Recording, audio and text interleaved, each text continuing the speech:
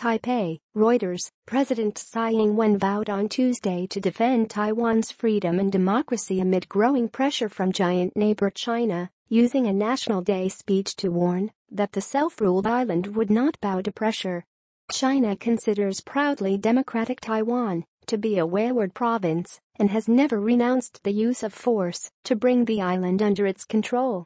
Relations with Beijing have deteriorated sharply since Tsai, who leads the pro-independence Democratic Progressive Party, took office last year, with China suspecting she wants to push for the island's formal independence, a red line for Beijing.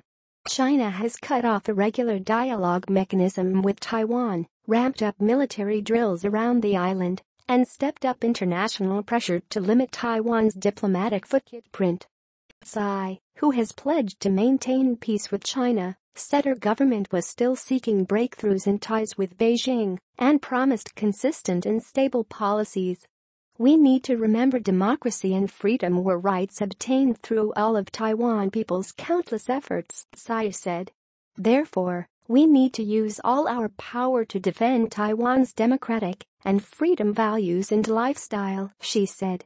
Tsai's speech came a week before China holds its twice-a-decade Communist Party Congress, where President Xi Jinping, who has taken a robust approach to territorial disputes in the East and South China Seas, will cement his grip on power.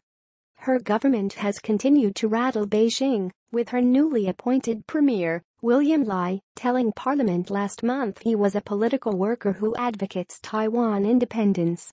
However, Tsai has also sought to give Beijing a roadmap where its goodwill can be extended, which in turn could give her a chance to reciprocate and rein in the more independence-leaning hardliners on the island.